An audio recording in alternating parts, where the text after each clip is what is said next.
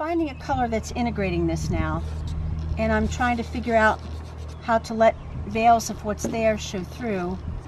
You know, there's a lot of really happy happenings with the watercolor that are sweet, and I just have to decide to consciously keep them. I'm really having fun ignoring these carpenter bees. They are quite entertaining.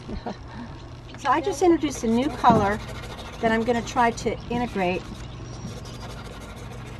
And I might have gone in the wrong direction, but let's see.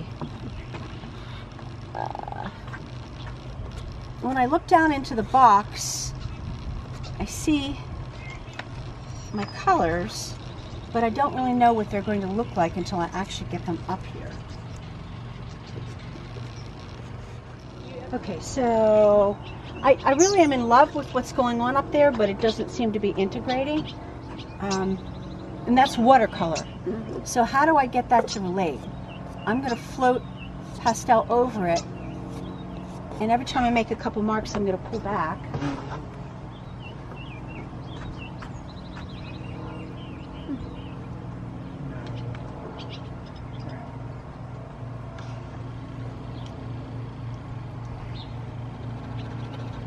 And I'm going to try to make some definite shapes and silhouettes of things. Okay.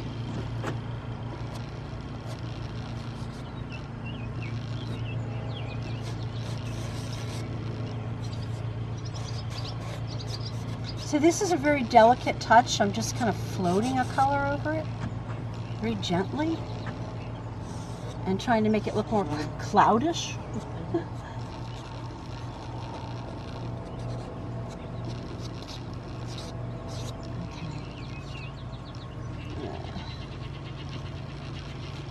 And I want to have some lost and found edges. So this is really white along there, but I'm going to take this blue and it'll still be a broken edge, but I'm going to make it be this blue instead of that white.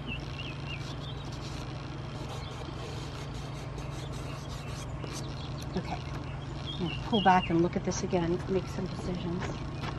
I haven't touched the field. The sky's starting to get interesting. Dodging bees is really fun when you're a plinter painting.